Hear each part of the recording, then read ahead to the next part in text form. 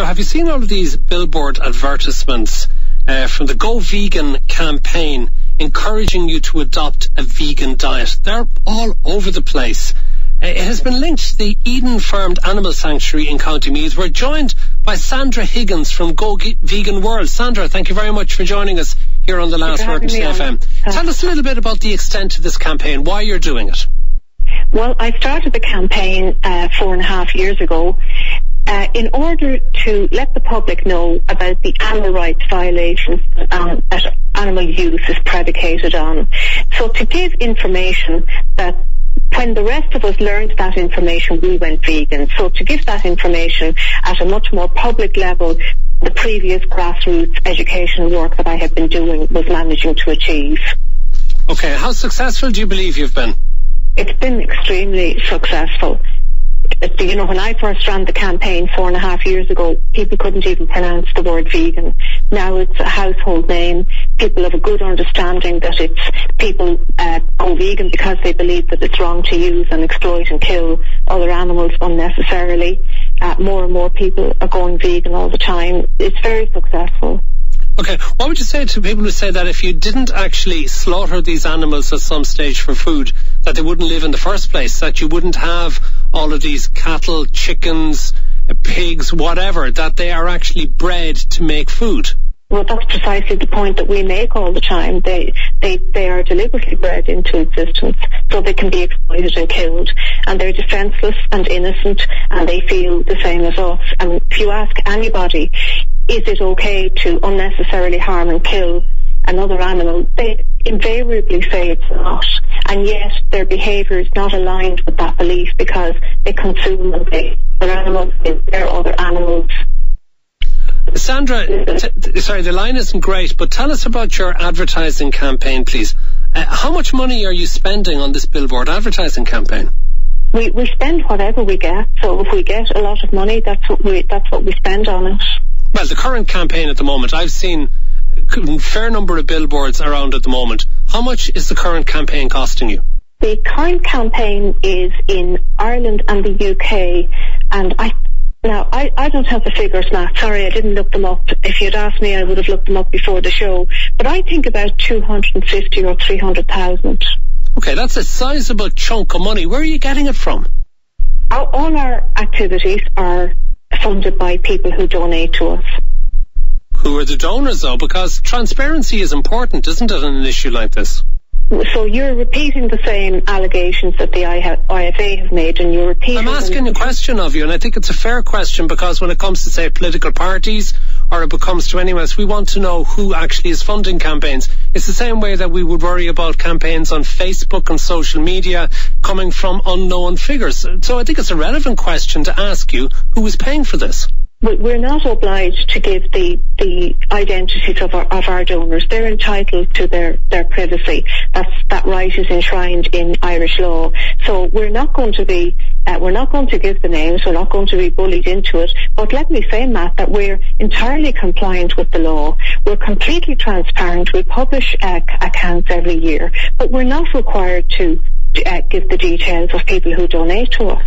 Well, can I ask, do you have any corporate donors? Do you have any businesses that could make profit by selling vegan alternatives to meat products? This is what the IFA are insinuating, and let me say very clearly that no, our donations are not coming from large corporations.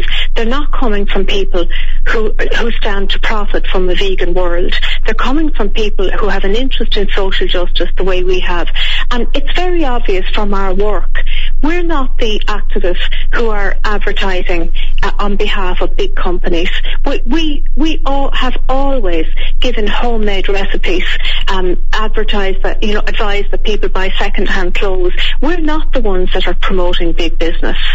Okay, let's bring in Joe Healy, the President of the Irish Farmers Association. You've been listening to Sandra Higgins from Go Vegan World, and she says there are not donors from the corporate world, not people who are going to make profit from a change to a vegan diet. So do you accept that from her? No, I don't accept that. Why not? What other proof do you have otherwise? Well, Matt, you talked about transparency. That's all we're looking for here. I think the public deserve to know who's funding this. €3 million is a lot of money. If there's nothing... But she said this campaign is 250,000 to 300,000. Yeah, but €3 million was their fund last year. That was their budget last year. It went up from 1.2 million the year before and up from a few 100,000 the year before. So I think that the public, that's all we're looking for.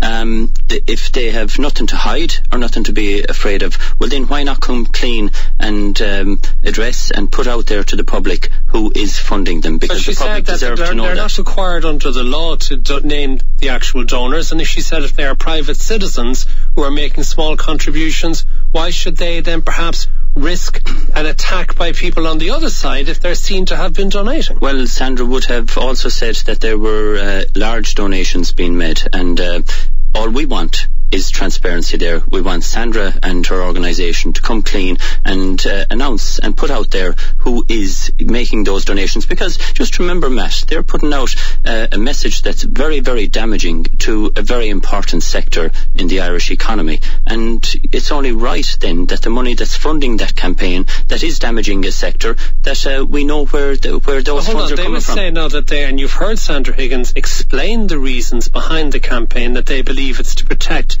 the rights and welfare of animals. Now, do you accept that they are entitled to put that message across, and to do so via social media or billboard advertising or whatever method they decide to use? All we want is whatever message they put out is to be genuine. What they're putting out is disingenuine. It's unsubstantiated. Sandra would be aware that despite the advertising authorities in Ireland washing their hands of it when we made a complaint to them last year, the advertising authorities in Scotland took a similar complaint very seriously. And so now you have an issue with the Advertising Standards Authority in Ireland as well? Yeah, because they washed their hands of it when we highlighted maybe they made a decision that it was a legitimate advertisement that could actually be put on billboards. Then you obviously have two different standards for the Advertising Authority here and in Scotland. No, then I'd be happy to go with our own Irish one rather than saying what they do in other countries. It was Go Vegan World in Scotland, and Go Vegan World did come back and say that they would substantiate what they'd be advertising in future. We haven't that here in Ireland, and I think it's a start to find out who is funding it. Because but Joe, isn't it a bit much to actually query the genuineness of Sandra Higgins? I mean, you might disagree with her assessments and with the facts she puts forward, but you can't actually say she's not genuine.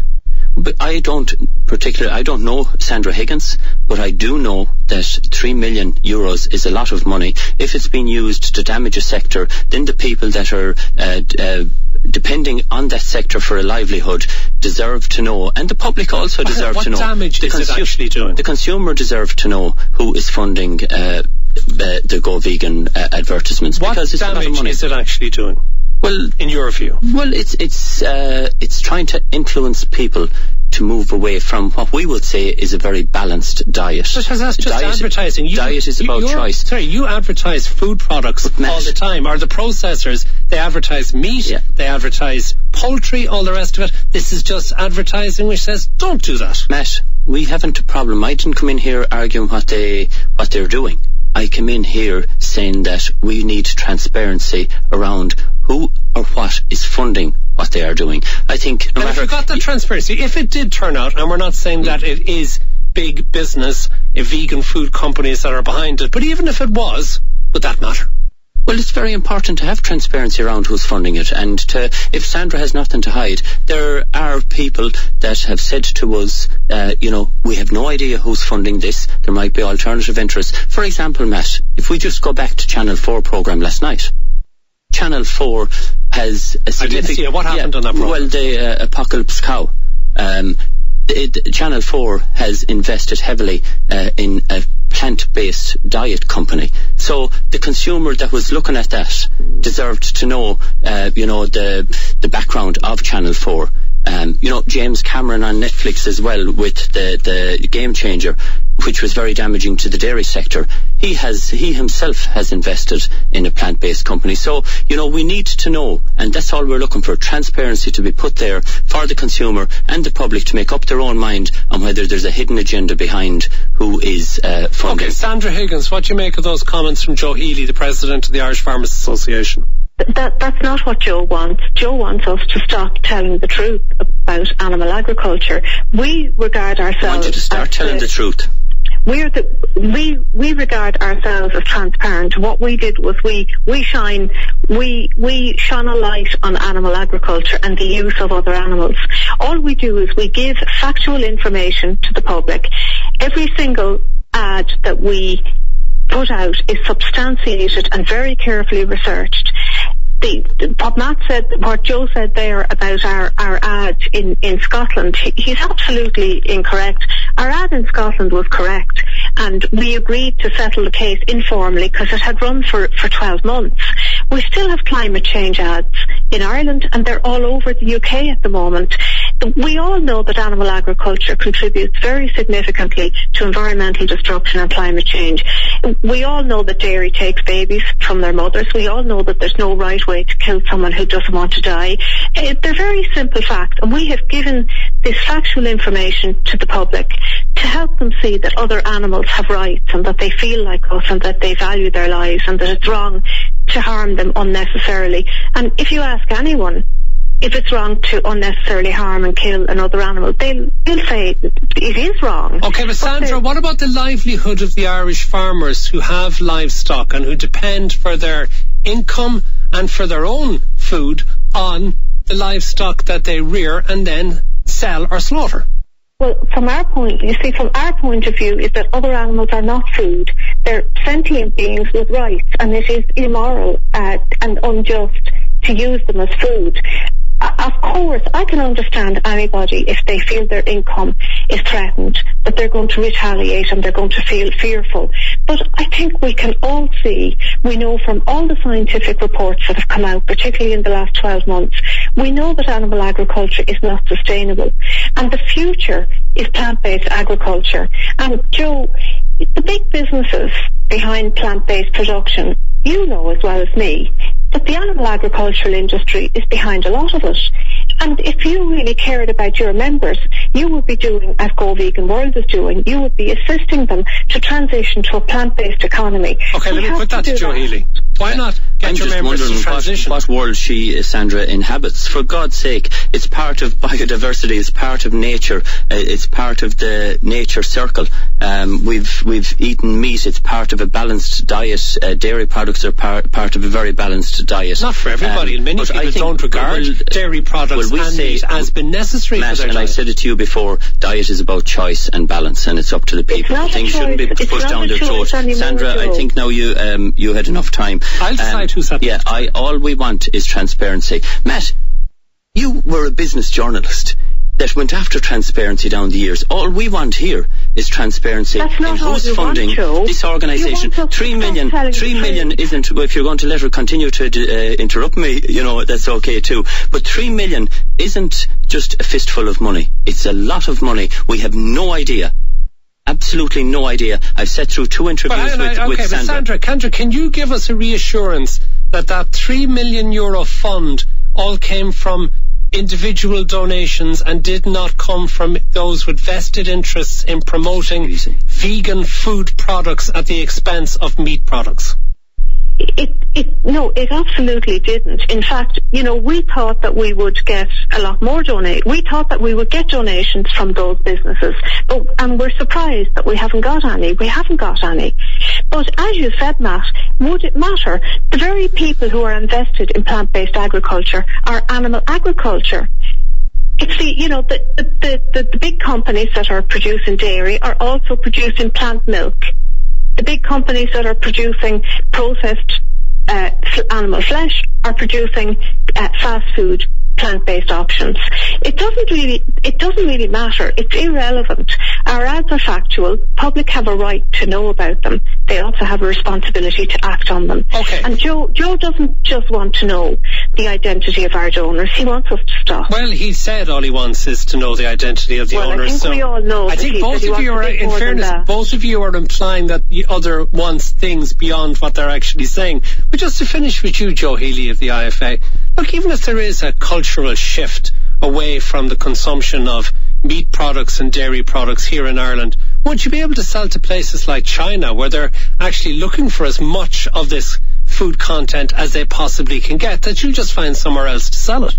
Look, we go into 180 markets around the world because we're renowned as being some of the best farming producers of dairy and beef products. We're recognised as the most carbon efficient producers of dairy product in Europe and in the top 5 in beef production. So, we have health and safety standards of our agriculture, the way we look after animals, or be it audits, quality assurance audits. So everything that the Irish farmer is doing has to be to the top standards anywhere in the world, and all we want is transparency to come from who's funding an organisation that's trying to damage our sector. Joe Healy, President of the Irish Farmers Association, and Sandra Higgins from Go Vegan World. Thank you both for joining us here on The Last Word at Today FM.